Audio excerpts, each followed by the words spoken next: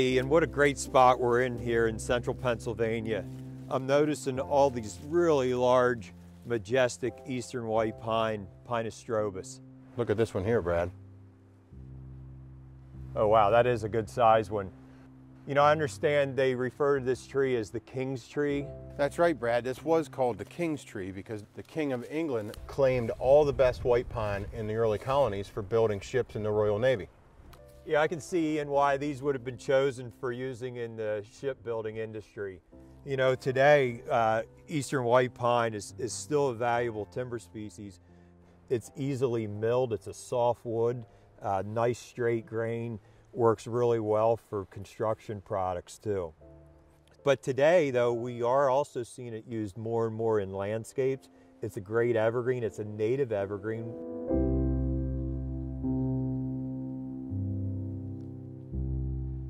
Eastern white pine has a pretty broad range from Georgia up into Maine, but you're going to find most of the areas along that range are going to be more higher elevations. It tends not to be a coastal tree. It likes a little more cooler of an environment. And eastern white pine can be sensitive to prolonged time of increased heat. Here in a native woodland setting, the temperature is definitely 10, 15 degrees cooler than what we see in the urban environment. One of the things about white pine is they're very specific to where they're going to thrive and grow. It's one of the reasons they're used in research to kind of identify changes in our environment. Temperature, moisture changes, those are all signs that will show up in white pine. So it's a good indicator species to be used in research. The other thing I like about this tree is it offers kind of a soft texture that I think kind of balances out landscapes when it's utilized maybe as a screen or potentially a specimen tree. Absolutely. When we see these guys out in the landscape in a full sun environment, we're looking at a much more rounded canopy, occupying much more real estate on a per tree basis.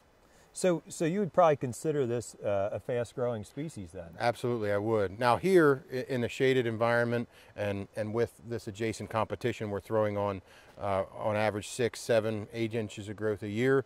In the landscape with a full sun environment, we may be up closer to 1 to 3 feet of growth a year.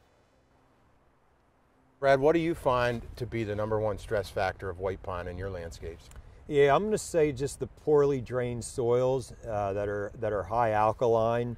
So when you're receiving calls from clients where the needles are very stunted and the growth rate is very stunted, we typically will go in and look at the root system a little bit, test for Phytophthora root rot, and a lot of times that's where the root of the problem is. So in addition to Phytophthora and the root system, as we move up into the plant a little bit more, sometimes we'll find pine needle scale on some stressed out white pines. We also find pine bark adelgid. I don't see any in this stand of trees here, but that's an easy one to see because it's white and it's on the undersides of the branches. Any that you're seeing that? Especially in young plant material that's moved into the landscape, we often see the terminal leaders die back from white pine weevil. In the early stages, that kills out the leader and the adjacent branches try to take over dominance. It oftentimes leads us to that large round canopy that we see in the landscape versus these straight columnar trees that we see in the native setting. Yeah, I think that's one of the issues with open grown eastern white pine. Especially in the winter time when we're looking at snow and ice, that canopy tends to spread out a little bit and we get snow loading and ice and you can get those branches breaking off. The tree lends itself very well to pruning. You can manage weight and overextended branches very well. One of the treatments we find to be very effective for eastern white pine in the spring is a horticultural oil treatment, which has great benefits to controlling mites, some pine needle scale, pine bark adelgid. And oftentimes in the fall, we find predaceous mite releases to be beneficial for managing rust mite.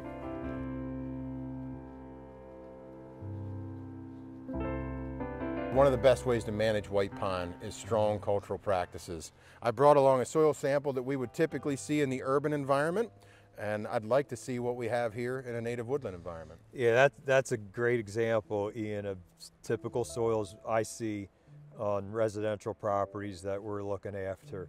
Let's see what we have here.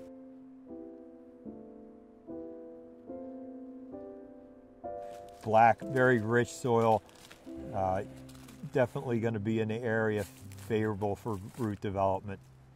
What a difference, what a contrast there. So what are some of the ways that we can incorporate organic material into soils like that? Typically, the thing that we have most readily available is just simply compost. Mulch layers and increasing mulch rings around plants will also help regulate temperature and moisture loss, as well as naturally combating Phytophthora. If we have that opportunity, we can use an air spade, and through the process of root invigoration, incorporate biochar and other items like compost.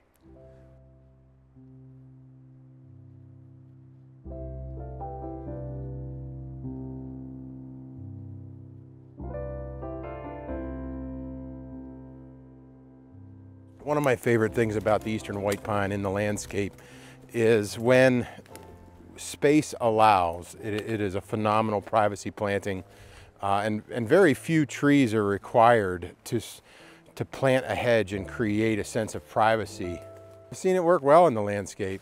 I think that's where us doing our routine inspections on the trees to try to notice them symptoms ahead of time so that we can make changes to maybe the soil, adjust for some pest pressures that they may have, is really the best way to go.